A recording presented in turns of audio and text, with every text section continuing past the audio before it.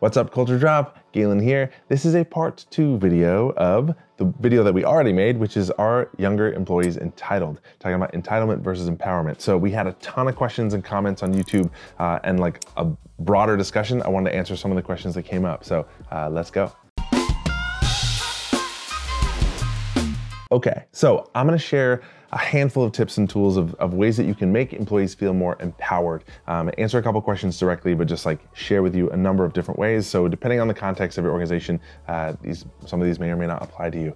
Number one, find ways inside employee experience to empower people and give them more autonomy, give them more decision-making power and ability, and like look for ways to be like, where can we do this? One of the comments that came in when people were talking about having junior employees help creating like policies, helping them like with onboarding initiatives and like having them just finding ways to have them take ownership of processes and systems and things inside the organization so they have more decision-making power, more autonomy, like empowering them to help shape the organization. Second idea, I like this one a lot. This has a lot of different uses, but I think surveying and getting information from new employees. So when anyone joins the organization, 30 days after they get there, take a survey, right? What are you seeing? What are we doing? What could we be better at?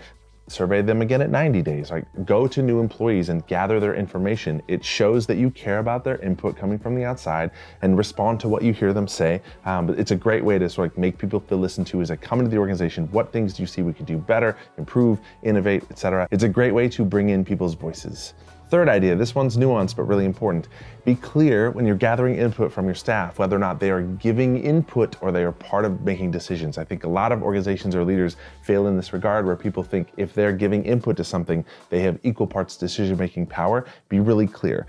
In this decision, the final decision belongs to me or this person, but your input is really valuable. We will consider that and like let people know right off the bat, like in this instance, you are a decision maker or you are somebody who's giving input and giving feedback. Another idea, I love this one. I'm actually doing a separate video about this because I have like expanded ideas on this one.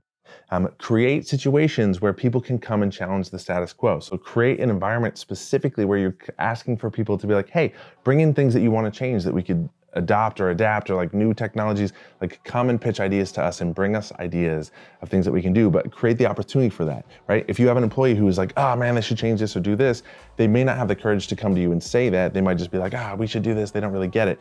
Create an opportunity to facilitate those conversations and have people bring ideas to you of how can we change, how can we improve, how can we be better? Tip number 5, answering a specific question that came in from Hannah on YouTube, which was when someone suggests an idea, it's not feasible, we don't have the budget, it's a no right now, but maybe not forever. How do we deliver that in a way that makes that person feel listened to and empowered? I actually created a video specifically about this. I'll put the link in terms of like how to deliver a no and really go through the process of looking for ways to say yes, making that person feel listened to and prioritizing the relationship. So I'm gonna link that video instead of go through all the points right now because I don't have time, but it's a great question. Okay, my last point here, which I think is the most important and most effective way to make people feel empowered in the organization is that you have to start from day one, onboarding people. And the way that you structure that conversation is to let people know and acknowledge, hey, younger people, newer people coming into the organization think that they know a lot. And we that have been here for a long time think that we know a lot and have experience. The reality is that both of us have information that we can learn from each other.